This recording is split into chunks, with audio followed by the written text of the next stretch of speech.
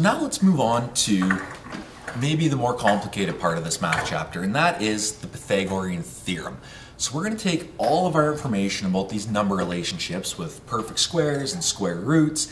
We're going to apply that to triangles, and only a specific type of triangle, because Pythagorean theorem only applies to 90 degrees or right angle triangles. So let's just check out what the different parts of this triangle are called. I've got two leg sides of a triangle. So my two legs I'm going to call leg A and leg B. My other side of the triangle is the diagonal that connects those two legs, and it's opposite the 90-degree angle. That's called the hypotenuse, and we also label that side C on our triangle. And the hypotenuse is always the longest side. Mathematically, it has to be the longest side. So now that we've got some terminology, let's go ahead and try and solve a Pythagorean theorem triangle. Alright, so I've got an example triangle set up. We've got a right angle triangle, leg A is 4, leg B is 3, and hypotenuse C we're missing. We're going to calculate that. So what I'm going to do here is just use some of the skills we've worked on so far this unit. I'm going to take side A and literally I'm going to make a square out of side A. So there's a square, and what I'm going to do is just label that as A squared, because that's really what we've done. We've made a square out of it. Now, what we've learned earlier in the unit is to square a number means to times it by itself. So A squared is going to be, well, side length A is 4, so it will be 4 multiplied by 4. And the answer to that is that A squared is equal to 16. We'll do the same to side B. We'll literally make a square out of side B. Here we go. And I'll call this B squared. And again, B squared is going to be equal this time to 3 multiplied by 3. And B squared is equal to 9. Okay, so now we've got two squares, and we're going to look for a relationship between side A squared, side B squared, and side C squared. Now, side C squared is a little bit difficult because I don't have graph paper or grid lines that I can follow to count because it's on a diagonal. So what we're going to do is I'm just going to take single cubes and just apply those to side A and side B. It's actually the C relationship between A squared and B squared. C squared, you'll have 16.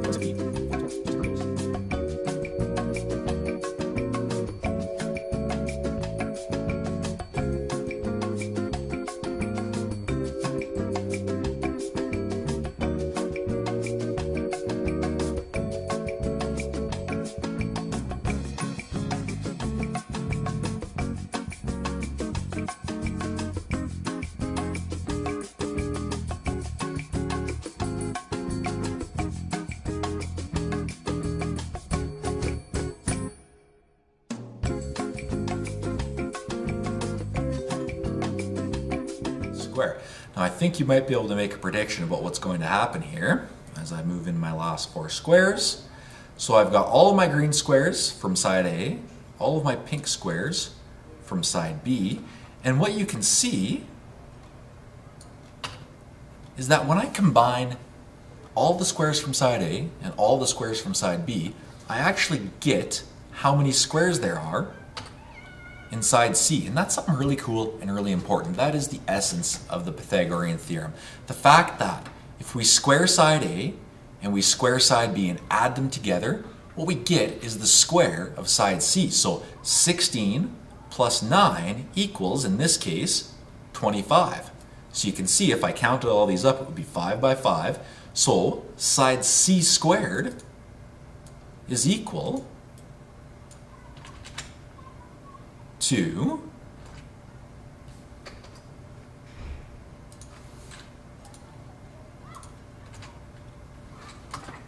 well, in this case, it is 16 from A squared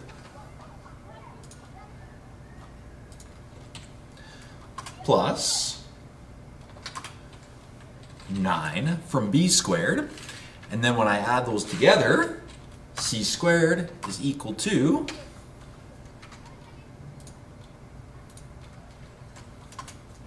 25. So basically what I've just found here is that c squared has an area of 25 squares, and I know that from counting the squares. But my original question wasn't the area. It was to find the side length, how long the hypotenuse is, or side c. So having c squared isn't really finishing the question. I've got to do one more step. And if you think back to way at the start of this chapter, we learned how to take the area of a square, which in this case is 25, and work our way backwards and find the side length.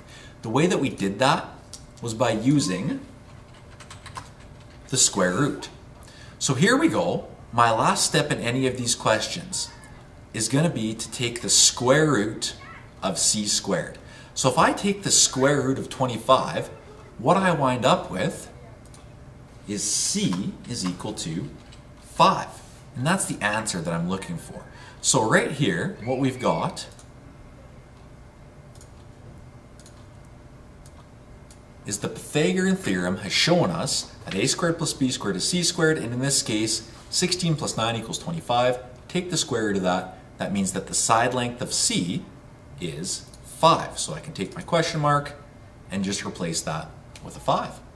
So let's go ahead and do a couple of practice questions here using the document camera, because it'll be a little bit easier for us. So I'll turn it on. Here we go.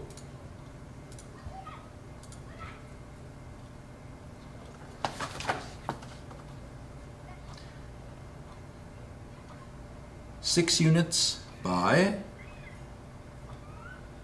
8 units. We're going to try and find out what that hypotenuse is. So let's go ahead and label those 6, 8. This is side A, this is side B, and our hypotenuse is side C. We don't know what side C is, so I'll put a question mark there. What we're going to do here is literally make squares out of these. So I'll make this one 6 by 6.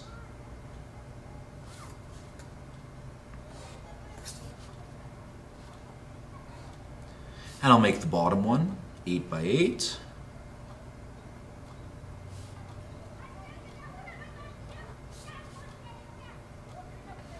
And I'll try to make the best square that I can out of side C. I know it's not going to be perfect, but I'll make an attempt.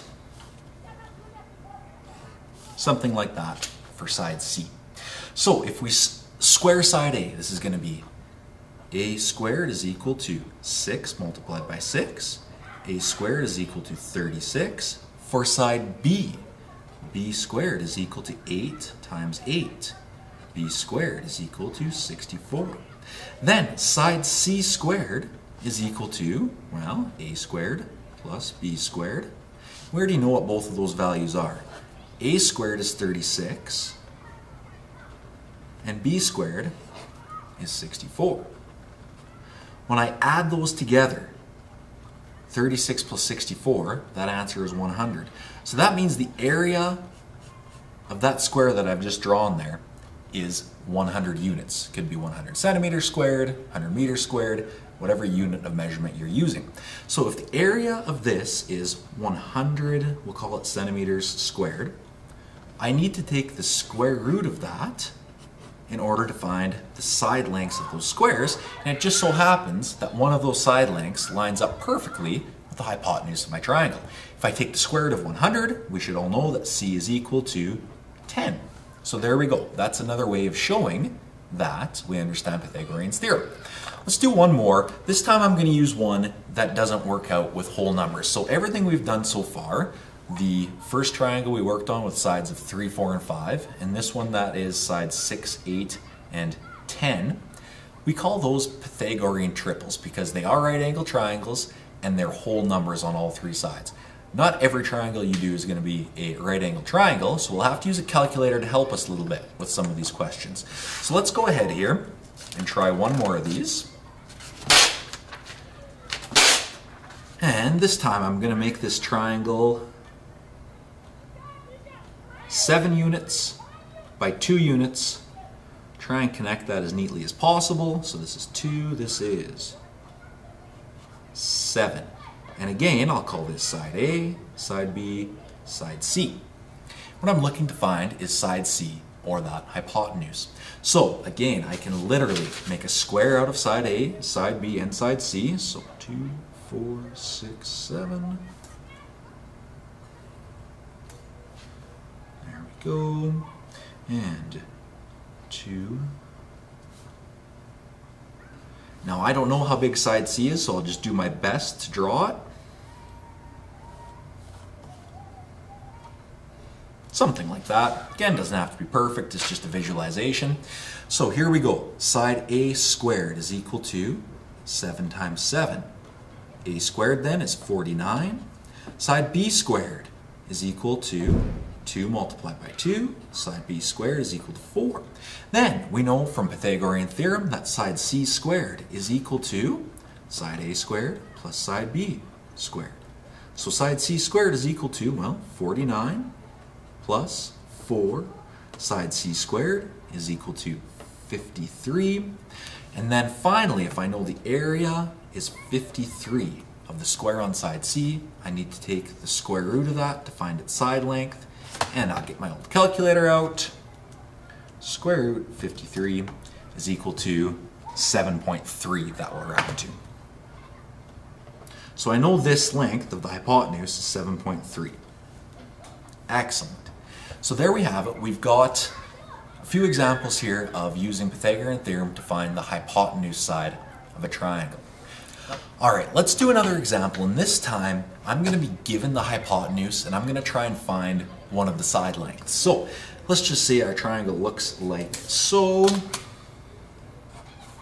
and maybe here and there. We'll just say this is a right angle triangle, even though it might not look like it.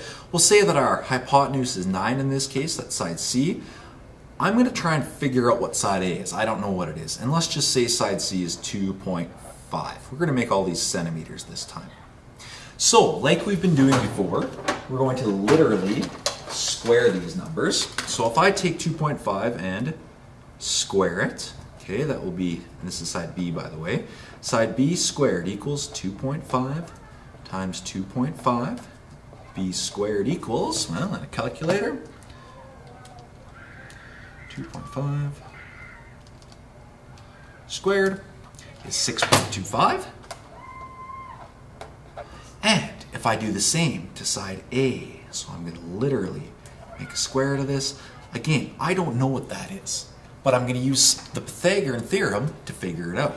So side C, well, C squared in this case, I just know it's 9 times 9. C squared equals 81.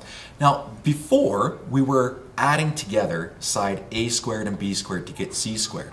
But it also stands to reason that if this square plus this square equals this square, then the larger square, subtract either one of these two squares, should equal the other one.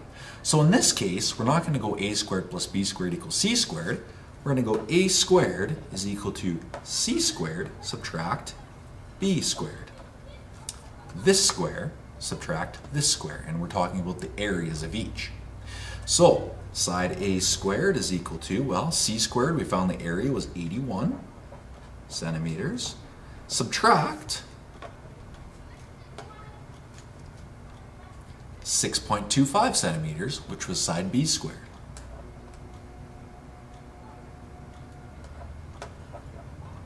And we find that side A squared is equal to 74, that's not right. Yes, it is. 74.75 centimeters squared.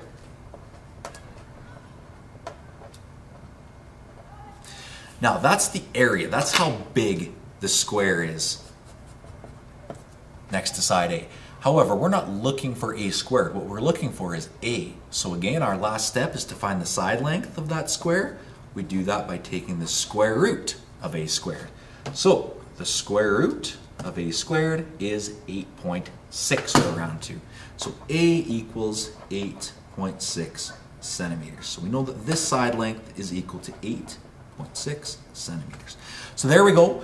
I believe we're right. We can always check by working backwards, but if you see here, again, our hypotenuse is still the longest side. So if you ever calculate a leg length and it comes out bigger than the hypotenuse, you'll know you've made a mistake somewhere, because that simply can't happen. That wraps up the